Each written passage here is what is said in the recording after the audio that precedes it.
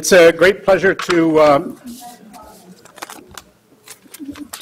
introduce and then moderate this panel, and to welcome you on behalf of the American branch of the International Law Association, which is a co-sponsor of this event, and in particular to welcome our two panelists.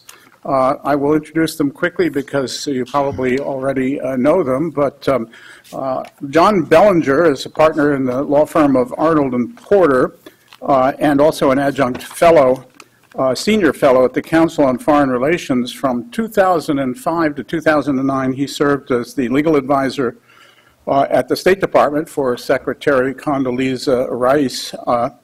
For the 4 or 5 years before that, he worked in the White House as senior associate counsel to the president and legal advisor to the National Security Council. Previously, he had worked at the Department of Justice and also the CIA, and to embarrass him, I'll say he's recently been elected to the Council of the American Law Institute, which is a well-deserved honor, John. Our other panelist is Professor Rosa Brooks, who's a professor here at Georgetown University Law Center, who serves as the Associate Dean for Graduate Programs. She teaches in the areas of international law, national security, and constitutional law, and I'm sure you know that she's the author of a fairly recently published book, How Everything Became War and the Military Became Everything, which reflects in part on her service from 2009 to 2011 as counselor to the Undersecretary of Defense for Policy, Michelle Flournoy.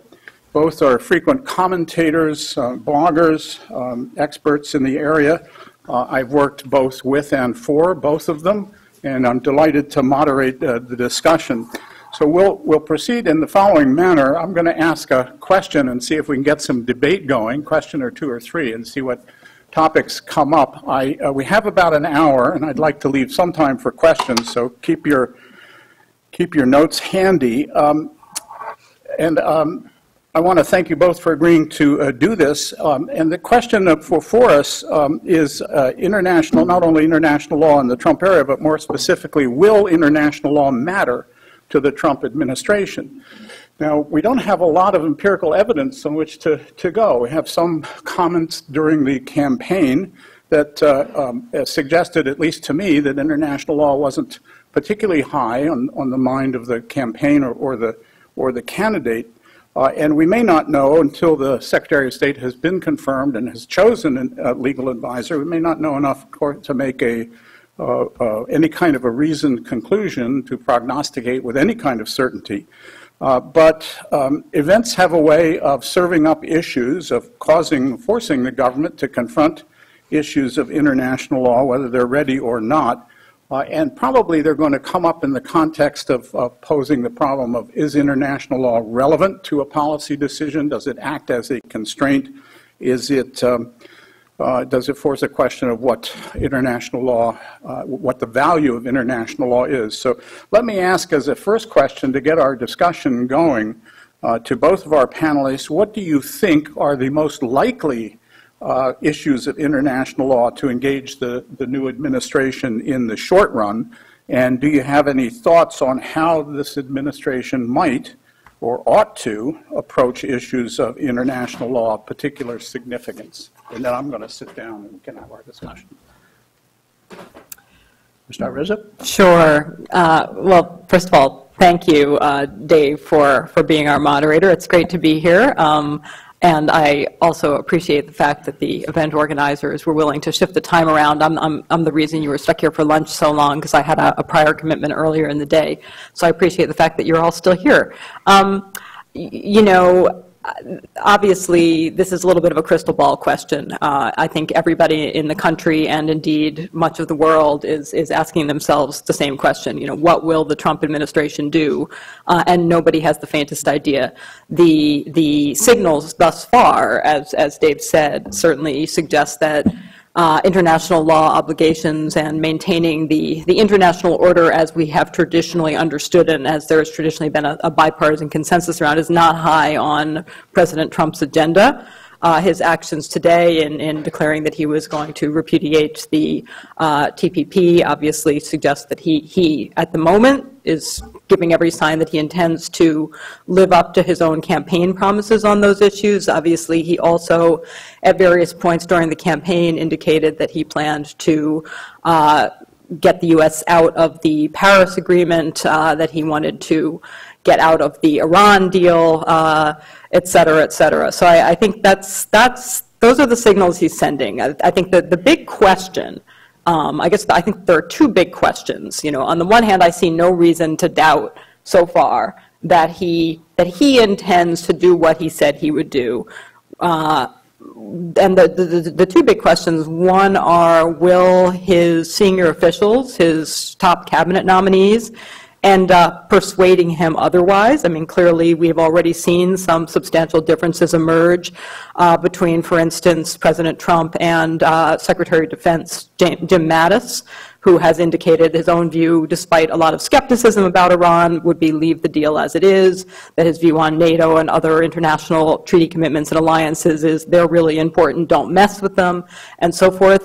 How much will that impact the president remains to be seen. And then the second question, I think, is how much does the reaction of the rest of the world end up impacting the president's decisions? And I think his clear gut reaction is, I don't care what the rest of the world thinks. I'm going to do America first. We're going to do what we're going to do. Who cares? But I think he will probably find, as every administration has before him, that I'll paraphrase a line that's often attributed to Trotsky, I think, or maybe it's Lenin. I always get this mixed up, the attribution. Plus, I think it's a fake attribution in any case. But you may not be interested in war, but war is interested in you. And I think that many presidents have found that you may not be interested in international law, but international law is interested in you. Because even if we say we don't care about this international obligation or that international obligation, other states do care. Other states have courts in this globally interconnected world. Other states have the ability to make our life as a nation much, much more difficult if they choose to do so. And so he may find, whether it's looking at the Iran deal or the Paris Agreement, he may find that the ability of other states, including traditional U.S. allies, to cause so much inconvenience and pain for him and for the United States, including pain for his ability to accomplish other objectives, that even if he doesn't want to, he's forced to say, okay, it's just not worth it. It's not worth the price that we will pay getting out of this. That being said, once again, I don't really have a crystal ball. I really wish I did right now. And it is really anyone's guess. Great, thanks, Rosa, and thanks, David. I've been privileged to learn from both David and Rosa over all the years. David worked with me for 4 years in the legal advisor's office, and I learned much of my own knowledge about international law from David, particularly about immunities. And I was just saying to Dean that when I was in the White House after 9/11 and we were scrambling around really trying to figure out what international law applied to al-Qaeda, since the Geneva Conventions really do not by their terms apply to a conflict between a state and a non-state, and I was really looking around for what to read. One of the first articles I came across was by Rosa. Was that even was it a student note, or was that your inaugural? I was a real grown-up. Was that were you a grown-up at that point? Anyway, I've been learning from Rosa for a long time. I think I'll start by basically trying to say what I think the Trump administration is not going to be, because I think we don't know what it is going to do, but I think we know certain things it's not going to do. The Obama administration in the international law area and the national security law area was really sort of government by lawyer. And if you've read Charlie Savage's book or read the reviews of Charlie Savage's book, the theme essentially was that either because the Obama administration was trying to not be the Bush administration, or maybe this is just because this is who they were, or both, they spent enormous amounts of time worrying about international law issues. Now, part of it really was that you had a president and a vice president and obviously an attorney general, but also a secretary of state, all of whom were really quite gifted lawyers. Biden had been chairman of the Foreign Relations Committee, chairman of the Judiciary Committee, deeply steeped in all this stuff. The president had been a constitutional lawyer. Hillary Clinton was a lawyer. Eric Holder had been had been dealing with these issues as deputy attorney general for years. So they spent a lot of time just worrying about law and international law and trying to actually do legal decision-making in the international law area by consensus. So I don't think we're going to see that in the Trump administration. Part of it's just the personalities are going to be very different. Trump himself has zero experience in this area. We have had governors before, like the president I most recently served, George Bush, who had to deal at least with some international law issues when he was governor of Texas. He had a lot to learn, but he at least had some exposure. Trump really, other than maybe certain tax rules, has not had to worry about international law, and I don't know that Vice President Pence has much as well. So I just don't think these are going to be, they're going to spend at the principal level as much time on these issues as the last administration did. We're just not going to see that. The big $64,000 question is there going to be real skepticism or hostility towards international law. I think that's what many of our allies, particularly in Europe, are wondering. It's what sort of the international law community is wondering. And I think we just are not going to be able to tell that until we see some of the people who come into the administration. Are we going to see real well-known international law skeptics like John Bolton or others come into the administration who will really take on international law, customary international law in particular treaties, withdrawals from treaties, taking on international tribunals, the ICC, the ICJ. I think we'll look into something. We haven't seen any of that yet. We know that Heritage Foundation has got some people on some of the landing teams, and there have been some skeptics at that level, but we don't know whether these people will be going in to some of the key positions. So it really may be, and I gather this was a theme earlier during the day today, it may be very personality dependent as to who's the legal advisor, who is the DOD General Counsel. It's widely reported that Steve Engel will be OLC, head of OLC. Steve has a fair amount of experience in this area already, and I think that's going to be a very good appointment. But Trump himself, I think, as we know, is not particularly ideological. I don't think he's reflexively ideological on international law. He made some statements that I think were at least provocative, like, who were the eggheads who came up with the Geneva Conventions? I, as a former White House lawyer and legal advisor, I think, he is going to, and the Vice President Pence are just going to have to be educated on some of these things, because you have to separate the international law wheat from the chaff. There's certainly treaties that you can complain about, but there are certainly many other treaties that we very much support. And I think the President and the Vice President are going to have to spend a fair amount of time trying to get briefed on, so that they don't throw out the baby with the bathwater.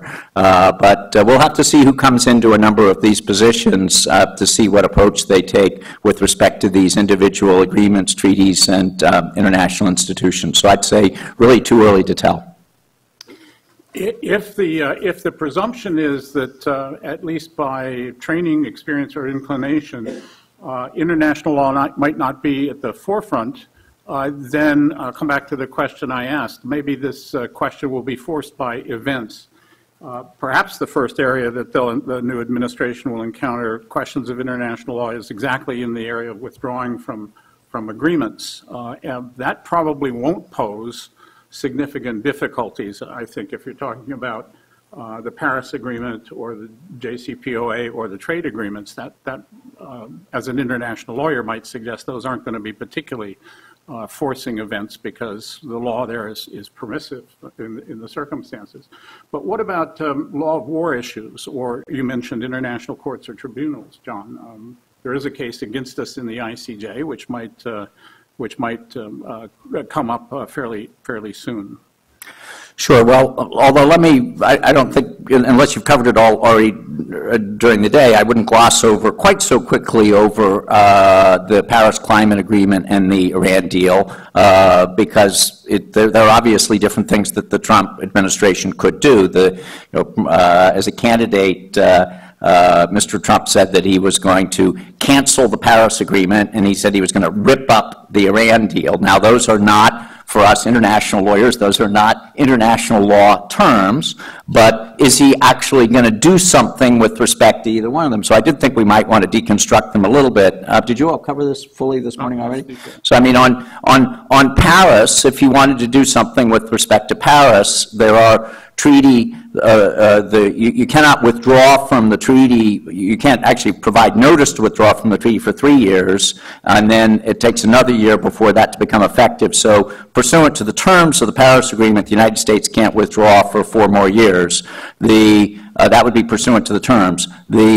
The nuclear option, which we have heard bandied about a little bit, would be for the U.S. to withdraw from the overall framework convention on climate change, which, of course, was joined by the George H.W. Bush administration, has been the framework for all climate discussions for the last 25 years. That would be a nuclear option and would be really upset the rest of the world and would take us out from climate discussions with the rest of the world. If we did that, then we could withdraw from the Paris Agreement within 1 year, because there's a provision of the Paris Agreement that says if you withdraw from the overall framework agreement, which you can do within 1 year, then you also are deemed to have withdrawn from the Paris Agreement. Frankly, all of those things are really more ideological than practical, because the requirements of the Paris Agreement are really not that great on the United States. The only real significant binding obligation, in fact, you even call it significant, is the binding obligation was to announce a carbon reduction goal, which the United States did, and we've already announced it. But it doesn't require us to meet the goal. So now we could withdraw the goal so that we don't even have a goal. But since we're not required to meet the goal, the Trump administration could simply take domestic action to withdraw the clean energy plan, but still be in compliance with treaties. So we'll have to, see, do they formally withdraw from Paris? Do they go the nuclear option to withdraw from the framework agreement, or do they really go more of a sort of a go slow approach? On the Iran deal, again, it can't really be, as most of you know, that's neither a treaty nor an international agreement. It's not binding. It's simply a political declaration by the signatories in which they say that not that they shall do certain things, which would be a binding international law term. They say they will do certain things, which is a statement of political intent. So it's not binding anyway. Now, what the Trump administration could certainly do is just not do the things that the Obama administration said that they would do, such as continuing to lift the sanctions. So they could unilaterally reimpose sanctions on Iran. Now, both General Mattis and Bob Corker have now said they think that the Trump administration shouldn't do that. If we unilaterally reimpose sanctions on Iran, it frankly is not terribly effective other than hurting U.S. companies, because the rest of the world will continue to have withdrawn sanctions and are not likely to reimpose them. So it's possible that the Trump administration could try to renegotiate certain parts of the Iran deal, but that, of course, means that you've got to have a willing partner on the other side, so that would be very difficult to do. We can get into some of the details. I'll just end, sorry, I riffed for a bit on when you glossed over the first two on the ICJ case. If you're not aware, Iran has sued us before the International Court of Justice, after a Supreme Court case last year, the Bank Markazi case that allowed the seizure of Iran's central bank assets in the United States to pay certain terrorism judgments. Iran sued us pursuant to a treaty that David will have to explain to me. Why didn't we ever withdraw from this? The Treaty of Amity between us and Iran. I actually really do not know why we. Here's a treaty that I do wonder why we are still party to. In any case, we are still party to an agreement with Iran, the Treaty of Amity. Iran sued us, saying that we had violated it by seizing their central bank assets, and that is just in the very early stages of litigation. If the Trump administration, I think this will come down to the new legal advisor, really wanted to be aggressive and provocative, and I frankly wouldn't recommend this, is they could just stop going to the court and refuse to appear anymore. We have some good jurisdictional arguments to defend ourselves, so I would certainly recommend that we at least continue to appear to make our jurisdictional arguments and then see what happens at that point. You know, they could decide that they're just not going to appear anymore before the ICJ because Iran has sued us, admittedly before a treaty to which we're a party. I mean, Dave, you started us off by saying what is the Trump administration likely to do and what should they do? The second question is easier to answer than the first, and on this I think that there probably is a fair amount of bipartisan consensus that most people would say, you know, the Iran deal is what it is, it's not perfect, but taking it apart will hurt us in all kinds of ways, reputationally, unilateral sanctions reimposed by the U.S. in the face of clear European and other allied indications that they aren't going to do that would be ineffective anyway, so leave it alone. Ditto Paris Agreement is one of the few times I found myself in agreement with Fox News' Bill O'Reilly, who advised President Trump to leave it alone. It doesn't really do anything. It doesn't have that many teeth. Why bother? Go fight some other fight. And I think, you know, the same is true of the ICJ. You know, down the road we can decide what to do, but, you know, why do you want to be like China? Why do you want to be seen as visibly flouting international tribunals when you're trying to say and hold other states to upholding rule of law principles, et cetera? So I think that, you know, the logic suggests that, you know, pick other battles. Don't pick these battles that you don't really gain very much if you withdraw from any of these. But in fact, we do. We do nothing but hurt ourselves, and we don't really actually gain anything significant. Whether that logic, will that logic be powerful to Rex Tillerson, Jim Mattis, et cetera? I suspect it will. Will that logic end up, in fact, changing Donald Trump's mind? Nobody knows. Obviously, we already have some significant indications that he doesn't always follow the advice of his senior-most advisors. They say things like, don't pick silly fights over crowd size, and he goes and picks silly fights over crowd size, and so on. So unfortunately, I think all bets are still off in terms of what he actually does on any of these issues. I don't know, do you want us to move along to some of the other issues you raised? I was just going to ask Rosa this question. One could take the phrase "America first" as indicating a position that says, imply a position that says we'll only follow international law or other legal requirements when it's in our interest to do so.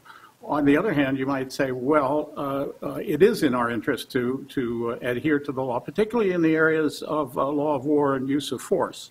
And so, Rosa, I wondered if perhaps from your point of view and your experience, one area in which this issue might come up fairly early is in the areas of law of war, humanitarian law, use of force. Sure, and obviously the question of whether following international law is in our interest often depends on your time horizon. It's often inconvenient to abide by our international law obligations in the near term, just as it's often inconvenient for all of us to abide by our domestic law obligations in the near term.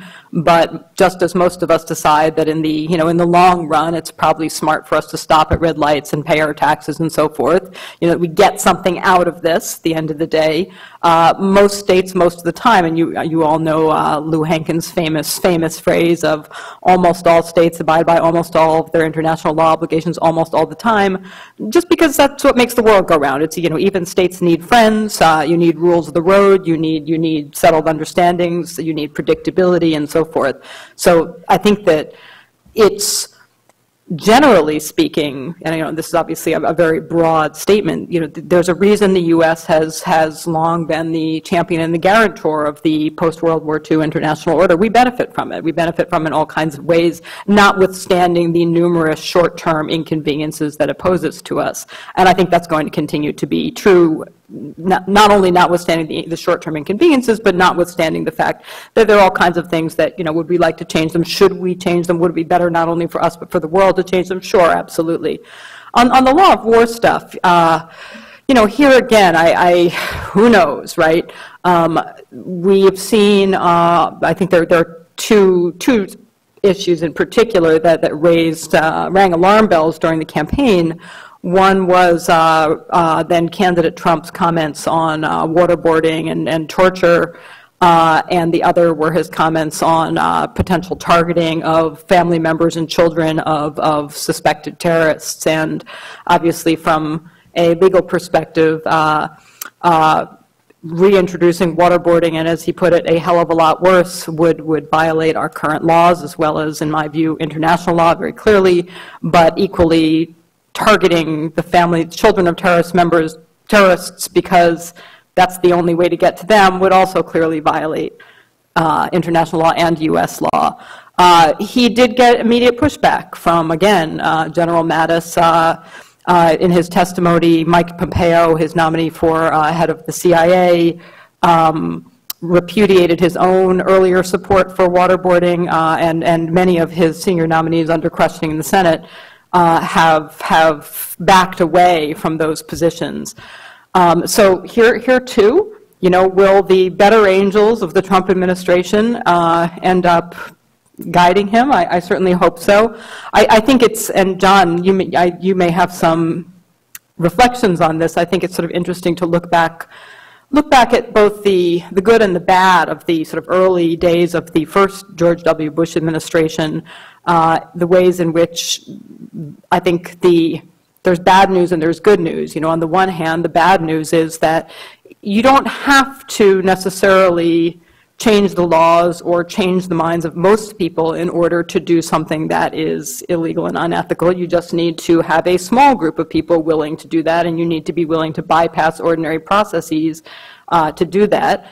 And that's the bad news, that the fact that the uniformed military, for instance, pushed back, that then Secretary of State Colin Powell pushed back very hard against some of the Bush administration's interpretations, as indeed did John in his then role as State Department legal advisor, against some of the interpretations of the law that the others in the Bush administration were coming up with. Did that win the day? No, it didn't. So that's the bad news. The good news is that, in the longer term, things come around again, and that interesting, that this is another example of the fact that we may not be interested in international law, but it's interested in us, that ultimately pressure from many of our own allies did push the Bush administration, as well as media pressure and public pressure, to a substantial course correction in the second half of the Bush administration.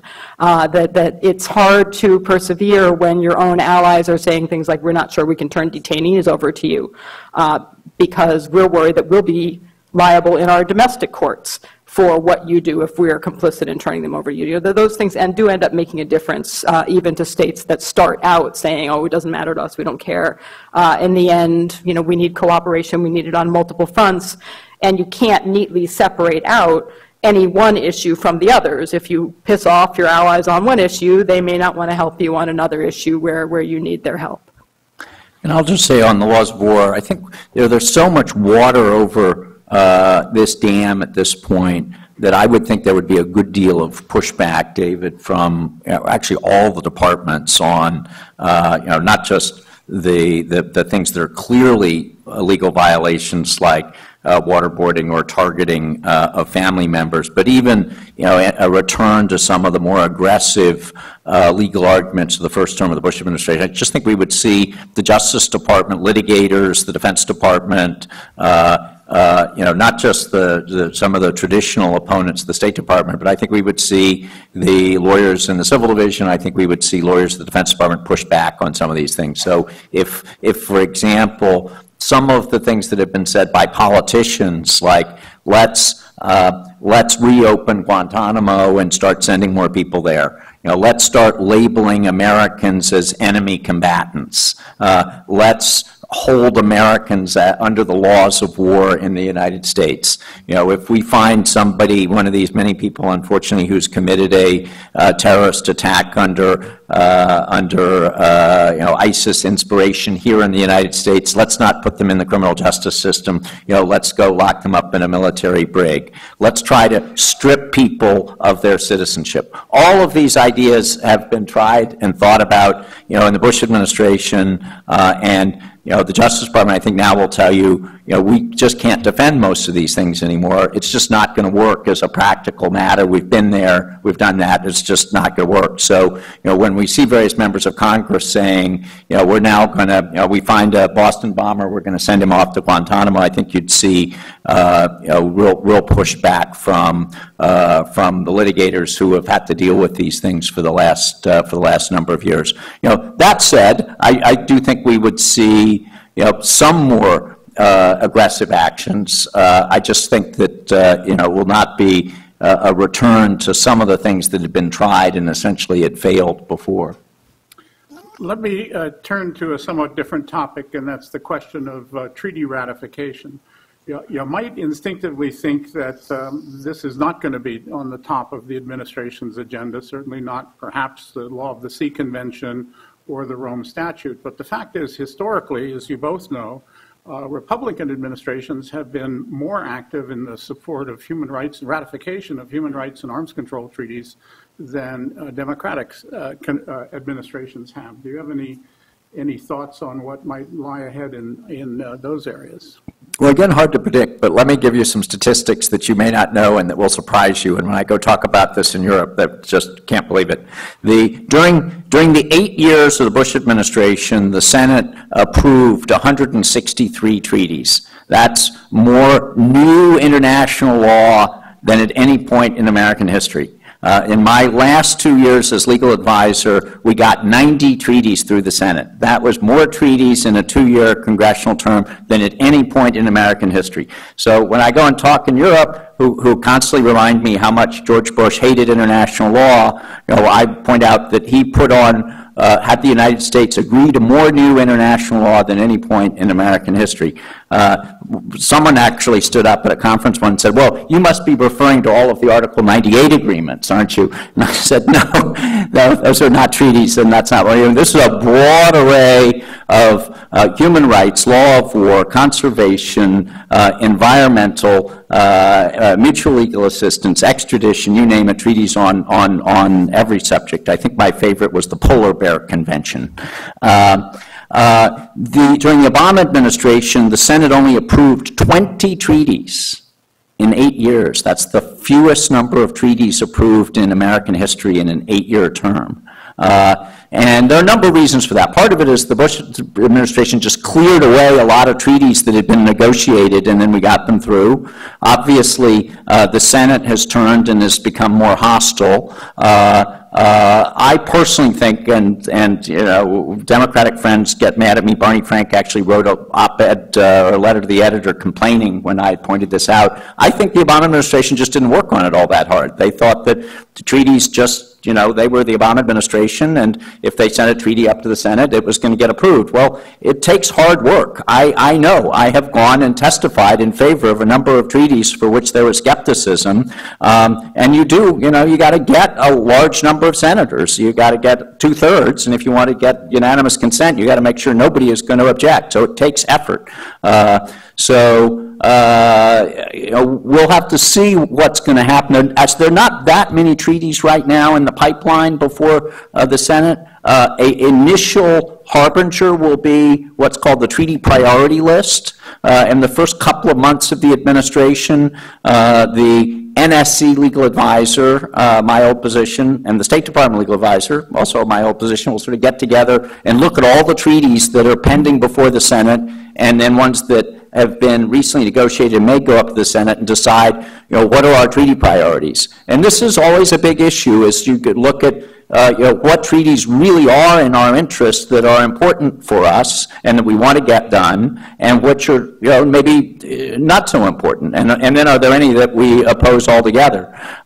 So there are a couple of dozen treaties pending before the Senate right now. There's some tax treaties, some mutual legal assistance treaties. There's a NATO accession treaty for Montenegro. There's some private international law treaties that David used to head this office and can tell you about them that will be very useful for American business if we could get those through. So there are a number of pending treaties. I will tell you, it's bothered me that there are a couple of senators now who now seem to be, frankly, just against all treaties. In my mind, they have sort of melded together kind of big multilateral treaties that they know they don't like with all treaties. And, we have to remember that we get a lot through, particularly through individual bilateral treaties, or also many other multilateral treaties can be very useful for the United States and for American business and for other reasons. So we've not been able to move many tax treaties or even mutual legal assistance or extradition treaties in a number of years because of the opposition of just a couple of senators. So we'll have to see how much effort the new administration wants to put into pushing through some of these treaties. We'll have to look at their treaty priority list, and then they will have to work with the Senate so I don't know that there'll necessarily be a reflexive hostility to some of the treaties that are out there. The ones that are pending are actually not all that controversial, assuming that the UN Disabilities Convention, for example, doesn't come back again. Yeah, I think one of the things that this illustrates is that much, indeed, the vast majority of what the executive branch does kind of chugs along without the active engagement of the president one way or the other. I assume that on those 120 treaties that went through during the Bush administration. 163. Just lost 43 of my treaties. So 163, my guess is that President Bush himself was aware of and engaged in discussions about only a fraction of them, because most of them were just below the level of radar. They weren't that. Well, actually, let me just say one thing on that, Rosa, because this is an important thing to know. Every treaty has to be personally transmitted by the President of the United States to the Senate. And so every one of these treaties went across George Bush's desk. And so at any point he could have said, why are we doing this? I'm sending this back. And then remember, and do not make this mistake, the Senate does not ratify treaties. The Senate, I know the Federalist Society knows this, the Senate gives its advice and consent to the President's ratification of the treaty. So it's a boomerang. After the President has transmitted a treaty, the Senate gives its advice and consent, then it comes back to the President, and then he ratifies it. So the President has to be personally involved with each of these, anything that's actually treated as a treaty, and it is not delegated to the Secretary of State or to anybody else in the White House. Yeah, we'll have to see if Mr. Trump actually does. I mean, no question about it, right? The President can put the kibosh on any of these, but most presidents don't have the bandwidth to care about all of them. They're going to care about a few of them, and on the vast majority, they're just going to say to their staff, what do I do? Is this okay? And the staff says, yeah, that's fine, or no, don't do it. And they say, okay, fine, because no president has the bandwidth to focus on. There's so many other things competing for the time and attention of the president. And that in many ways is a good thing, right? That we have a professional, the much abused federal bureaucracy. Although there are plenty of things wrong with the federal bureaucracy, there are also plenty of things right with the federal bureaucracy, including having lots of very diligent, very competent, very careful people. And 99% of what happens just sort of chugs along without that much active involvement at the very top level, and that's the way it should be. It's the way it has to be. We don't want the president, any president, to be deep in the weeds on every single issue, and that will continue. I confidently expect that will continue to be the case. That the Trump administration, like every administration before, they will cherry pick a small number of things that they really care about. That they either want to stop or they want to ram through. And there's going to be lots of other stuff, some of which may not be entirely consistent with that broad vision, that will kind of chug along regardless. The only other thing I would add, I suppose, to what John says is doesn't surprise me that much that disparity between the number of treaties to which the Senate gave its advice and consent during the Bush administration versus the Obama administration.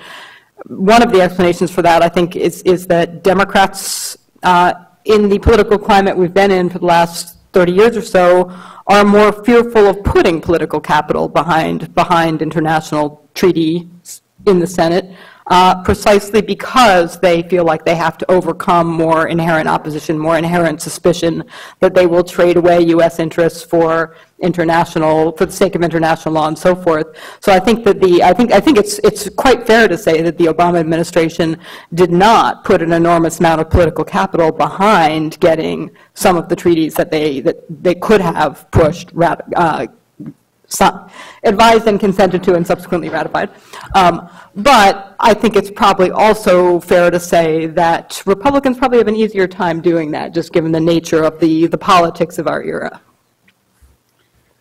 Rosa, let me follow up that with a more general question. Since both of you have worked at very senior levels of government, that really is the question that addresses the issue of the relevance of international law to executive decision making. To what extent, in your experience, does international law, or has international law actually operated as a constraint on presidential action or the decisions of senior cabinet officials? Is there something about international law issues that, because it's, say, not familiar to them, makes it just a question for the lawyers, or in your experience, do senior officials actually engage with the international issues and take it into account? Maybe to put that broad question slightly differently, to what extent or how much of an obligation do presidents or presidential appointees actually feel to stay within the bounds of international law? I think it varies, obviously. I think, as John said, President Obama, himself a lawyer, surrounded by so many lawyers amongst his senior-most appointees, clearly cared very much about both the forms of international law and the substance. Did that mean always or inevitably that the interpretations that the Obama administration came to were widely shared by our allies, by international law scholars and so on? No, not necessarily. But it certainly meant that the process of coming to interpretations and decisions was very much a lawyer's process. I think other presidents have been less deeply personally invested and have had fewer senior advisors who were personally invested in the processes and forms of the law. You know, again, on Trump, no crystal ball. So many things about his candidacy and I suspect his presidency are sort of wild cards that I hesitate to say much of anything beyond reiterating something that's fairly obvious, right? That I think that very few American presidents or senior American policymakers take a formalistic view of international law. I think that nevertheless, I think that they recognize, as indeed virtually every state in the international community, including so-called rogue states, do take the view that it's the language of international relations and that you have to speak that language, and that no matter what you want to do, states, even the crazy ones, and leaders, even the crazy ones, usually feel an obligation to articulate what they want to do using the forms and languages of international law. And that in itself is a constraint. It's not as much of a constraint as formalists would prefer it to be, obviously, but it's nevertheless, it's a fairly powerful constraint. Will even that constraint be binding on Donald Trump? Who the heck knows? But I certainly think that, again, on the theory that the U.S. government is an iceberg and the president's the tip of the iceberg, but no matter what the president does, quite a lot of stuff just keeps chugging along simply because the president does not have the bandwidth to change it all. I think by and large that will continue to be the case for the United States. I don't think it is likely that a Trump presidency, no matter what he chooses to do on any particular issue, I don't think it's likely that a Trump presidency will radically and permanently change the U.S.'s commitment to being part of the international legal order. I suspect that worst case scenario for international lawyers, we have 4 bad years that are pretty chaotic, and a lot of people are kind of mad at us, and then we self-correct. Best case scenario is that he, like so many other presidents before him, finds that the costs of openly flouting, openly ignoring that language are just too high, and it's just not worth the bother. So I'll just say, I think, going back to where I started, I don't think there will be quite so many sort of graduate level international law seminars inside the Situation Room the way I think there really were amongst, President Obama, Vice President Biden, Hillary Clinton, the Attorney General, Jay Johnson, also a lawyer when he was, Janet Napolitano, and we had very senior people who could talk about these things. That said, when I was in the Bush administration, we did not have as many lawyers. International law was still often discussed inside the Situation Room on different issues, on UN Security Council resolutions. Was something binding? Was it not binding? Did we want to agree to a particular provision that was under Chapter 7, under Chapter 6, laws on the use of force, on the use of force in self-defense against non-state actors, and a whole variety of preemptive use of force in self-defense. Could we? One of the things that's come out in recent years where there was disagreement in the administration, this wasn't known until years later, and we've now had sniping between my boss, Secretary Rice, and Vice President Cheney, was, should we have bombed the Syrian reactor that was found in the last year of the Bush administration, and it was clearly not an imminent threat to us, so that it would have been hard to argue that we could have used force to bomb the reactor in self-defense against an imminent threat posed by that reactor. We had, in the Reagan administration, had criticized and joined a resolution that had criticized Israel for bombing the Osiris reactor in Iraq. So we had so we were hemmed in by that. So, there were big discussions about, whether it would have been lawful for us to have bombed the Syrian reactor. As you know, the United States ultimately did not take any action. Israel did. The Vice President Cheney later came out and said, we should have done it ourselves. And Secretary Rice came out and said, no, we did the right thing. So there continue to be disagreements even in the Bush administration. But that's all to say that there's a good deal of discussion about international law. That's one of the reasons why you have an NSC legal advisor and a counsel to the president to raise these issues. And I do think a lot of this does get down to education. There may be a reflexive reaction that somehow all international law is bad, until one gets educated on how useful it is. I'll give you a state-centric example, meaning one of the states of the United States. One of the treaties that we benefit from, almost all of us have probably benefited from this, is the Road Traffic Convention of, I think, about 1953. This is a treaty that allows us to drive on our driver's licenses in every country in the world, in which you would otherwise, if you complied with the law of a particular country, you'd have to go get a new driver's license. But there's a treaty that says we can drive on each other's driver's licenses. Florida, a couple of years ago, in a fit of Federalist sovereignty, decided, well, we don't want people driving on their driver's licenses. They need to get a Florida driver's license. And they passed a state law that said you have to have a Florida driver's license.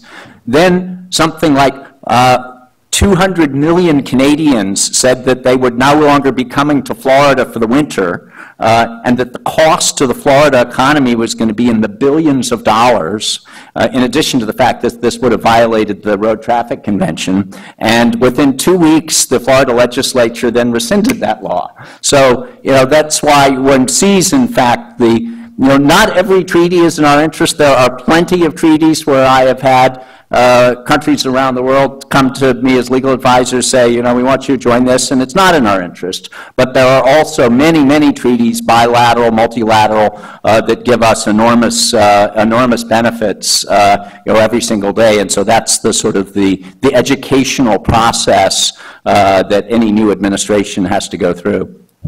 That's a great example of the dichotomy between the benefits of acting in conformance with the law and being seen to act in conformance with the law, as opposed to knowing and taking into account the benefits or adverse consequences of violating the law.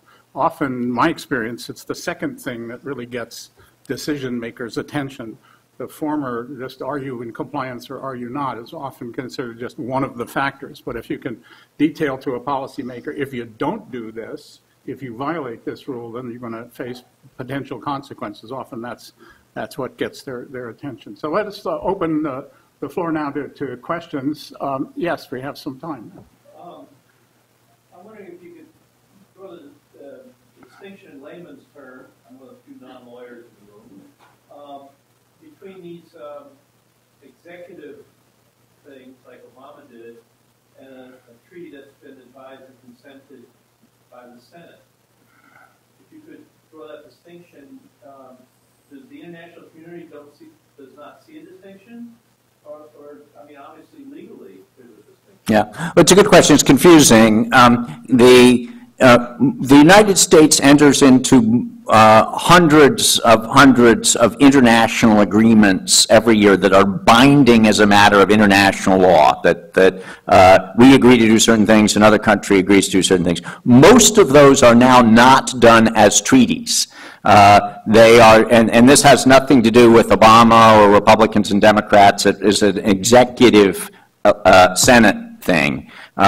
And there are only a certain category of international agreements are treated as treaties, and unfortunately there's not a sort of a checklist. That there has over time a general process of accommodation between the Senate and the executive as to things that have to be treated as treaties because it takes on a significant new obligation that may affect all the states. And actually, some relatively minor things, like a tax treaty, have to be done as a treaty, whereas there's some enormous things, like a status of forces agreement with Iraq, that are just historically always done as executive agreements and don't have to go through the Senate. So most international agreements are not done as treaties, and then there's always a little bit of arguing each year as to whether something should have been treated or not treated as a treaty. So as we know, the Iran deal, much controversy as to this big deal with Iran, how could it not be sent to the Senate as a treaty? Well, that wasn't even actually a binding international agreement. As I said earlier, it was just a political declaration where we said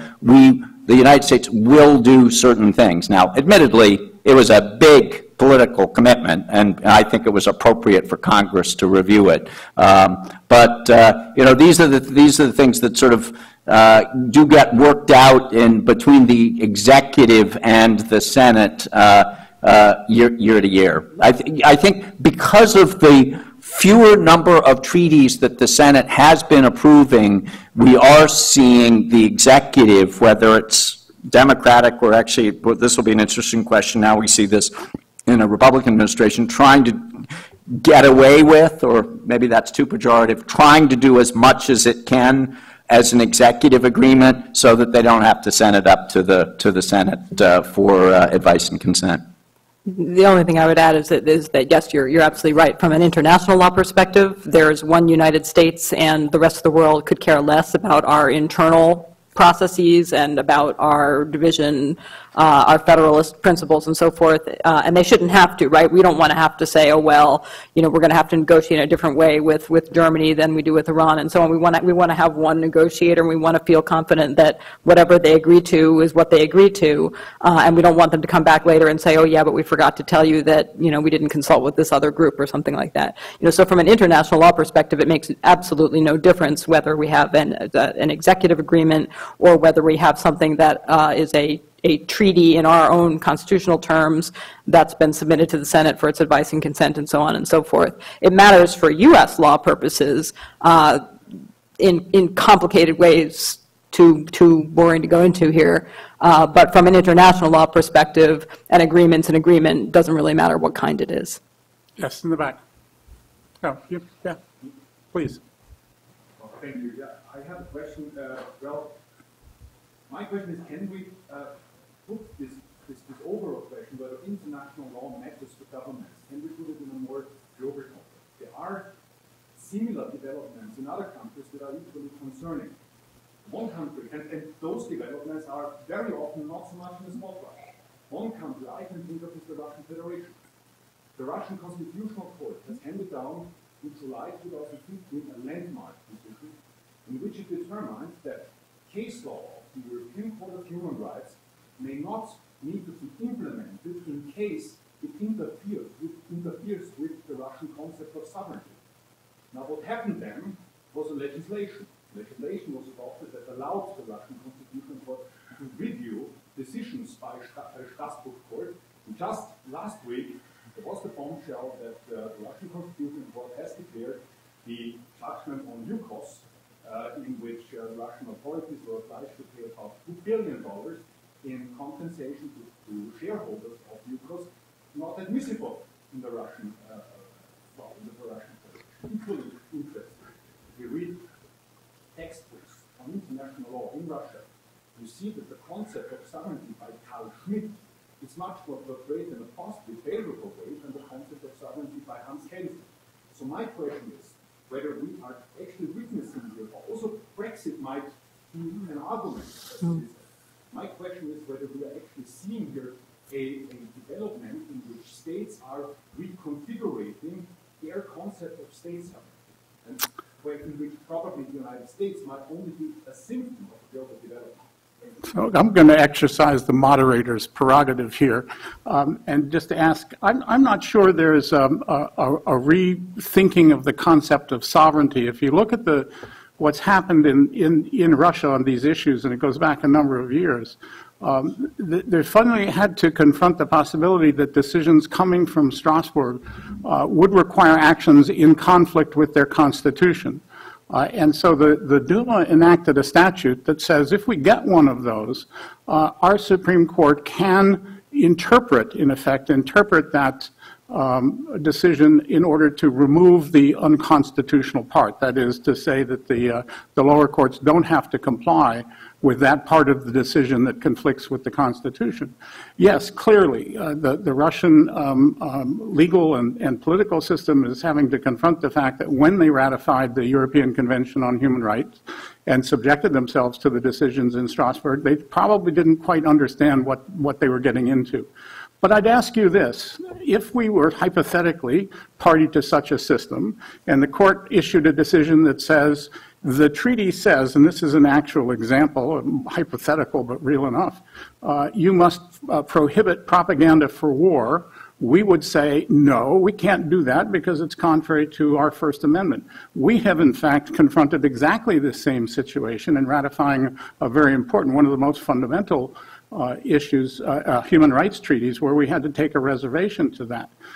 So I'm not sure this is a totally unique situation. It's been confronted by states before, but it does show, you're quite right, it shows the tension between sovereignty and what we might say a growing global judicialization. I don't think this is an entirely unique thing. From a human rights point of view, it might be regrettable, but I'm not so sure that personally, I fully understand the concerns that they have, and we as a constitutional democracy would have some of the same concerns. That's probably not the answer you were expecting. Well, I mean, I think it's an eternal issue. It's an eternal struggle between it's the European concept of margin of appreciation. How much do you allow, whether it's a state in the international sense or whether it's a subunit of a state, a small s state in the U.S. sense, how much do you say, hey, that has to trump no matter what others think, versus how much you go with a more centralized approach to resolving problems. I do think you're, no question about it, that we are seeing both in the United States and in much of Europe and elsewhere as a sort of revitalized nationalist populism that in many states, from the United Kingdom to France to Russia and the U.S., has taken the form of certainly at least a lot of rhetoric that is more hostile to international law and viewing it as infringing on nationalist understandings of sovereignty and popular culture. how enduring that will be, whether that fundamentally changes anything about the international architecture. Again, no crystal ball. You know, I think you know, we'll find out in 10 years whether this was a blip and things kind of reverted back, or whether this is the beginning of an unraveling. Yes, in the back, please. Yeah. My name is Kami Bhatt, and I'm the Pakistan spectator, and my question is, regardless of following international laws, if you make a comparison between Obama administration and the Trump administration, Obama has been very, very tough on Islamic extremism, but in the media, he would just kind of propagate the view of Islam as peaceful religion. And compared to that, if you see Donald Trump, he is very obvious saying that we are going to pay more attention to America rather than, you know, sending troops abroad. And in terms of deportation, Obama has deported more people than any other American president. In terms of fighting with ISIS, you know, he just said Trump talked big, but actually it's impossible for him to take care of ISIS because I'm a Muslim and violence has been part of integral part of Islam from the very beginning, except, you know, a couple of hundred years that we call it the golden age in Spain. How can Obama, you know, get rid of Islamic terrorism or ISIS? You know, it's been there for centuries. So my point is this, that Trump talked very big, talked very loud, but actually if you see a certain statement, he is going to follow international law. He is not going to violate that. Because even he was trying to appease his constituency, but the Nazis are mad dog, whatever you call him, he said we are going to oblige our international obligation with our contact with Iran. So it means they are not going to violate it, just a propaganda. So again, my question is that isn't this just kind of to appease the public, whatever talk, so loud talking is, you know, against internationalism, Donald Trump talked about this, against international agreement, but actually the U.S. government is going to follow those international obligations, whatever Obama administration has done. Well, that's a hard question to answer, but let's see if either of our panelists want to take a swing. Well, I guess I take that more as sort of a comment than a question. I mean, I think like most people who are campaigning, he has made a number of statements that I'm not sure that he will be taking a dramatically different approach to the conflict with ISIS than President Obama has. You know, he said that he has got certain things that he wants to do, but it's not clear yet what different approach he would take. We'll have to see. Professor, are you seeing in the back? Yes, I have a question. After the adoption of the Security Council resolution in December, President-elect Trump tweeted, for the United Nations, things will be different after January 20th. And I know that he met with the Secretary General, the new Secretary General, and there are some fears of some concern in the international circle, particularly the United Nations, that this administration may freeze, as was advised by John Bolton, because I was John Bolton one day, and continue saying that he will not advise the Trump administration to freeze the U.S. contribution to the UN. And but there are some fears in the UN that this administration will freeze the contribution to the United Nations as was done in the past by another administration regarding the UNESCO. If this is not really a proper matter of international law and so on, it doesn't matter because that would really undermine the work of the United Nations and the agencies in some conflicts. So I don't know what you think about that. What would be the approach of this administration? My guess is that's something that they will certainly look at very hard. Republicans and conservative Republicans in particular have really always been extremely critical of the United Nations. That said, you know, the Bush administration came into office with a lot of people who are very critical about the UN, and yet we fully funded and met the U.S. obligations to the UN. So it'll be interesting. I'm sure it's something that they're gonna look at hard. But I would not necessarily, and a number of members of Congress have come out and said that they think they ought to withhold contributions, but I think it's too early to say. Since we're almost up the hour, I'm actually going to mention, I'm going to veer off on a tangent just because I'm surprised it hasn't come up, but it's sort of related to the UN, is the International Criminal Court, which is all perennially controversial and divisive topic, and the question would be, and I'll be interested in Rosa's thoughts on this, is what could the Trump administration do with respect to the U.S. approach to the International Criminal Court? Now, of course, the United States is not a party to the Rome Statute, and the American Service Members Protection Act is on the books. The Bush administration took a more middle-of-the-road approach in the second term of a sort of a live and let live approach with the ICC, where we helped the ICC with respect to certain investigations that we supported, such as in Sudan and the Lord's Resistance Army and others. And I would note that actually Republican-controlled Congress has actually passed a Rewards for Justice program that, that provides American taxpayer money for Lord's Resistance Army people to be delivered to the ICC. There's a little provision at the bottom that says, nothing is, this is intended to be an endorsement of the ICC, but you know, it's clearly saying, which is what the Bush administration's position was in the second term, is look, we don't think the ICC is perfect, and we certainly don't want them to come after us, but they are sort of the only game in town when it comes to international justice for certain terrible crimes of genocide, war crimes, and crimes against humanity. So we've been willing to support it when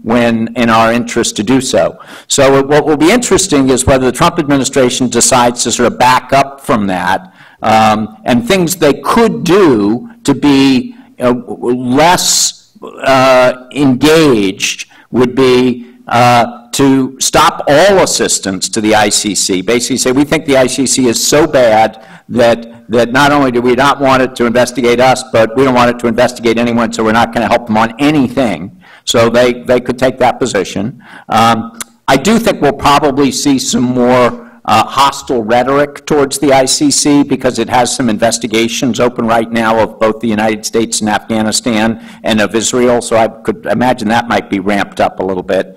And then we could stop attending as an observer the assembly, what's called the Assembly of State Parties, which is essentially the annual or biannual conference of members of the Rome Statute. Since we're not a party, we can't attend formally, but we attend as an observer. And the Obama administration took the position that it was better to go and sort of sit in the back of the room to see what others were doing. The Trump administration could decide they don't want to even do that. So I do think that, you know, going way back to the beginning of what might we expect, I think that could be a little bit of a sort of a canary in the mine, because it's just such a focused thing, the approach to the ICC. Will they essentially continue what has been a pretty much consistent arc from the second term of the Bush administration through the Obama administration, or will they go back to the much more I guess I would say hostile approach of the first term of the Bush administration and stop cooperating even with respect to certain investigations that the United States has historically supported? Rosa, I know, is an expert on this, so she'll... Well, and here I would again take the Bill O'Reilly position if I were advising Donald Trump. I would be saying,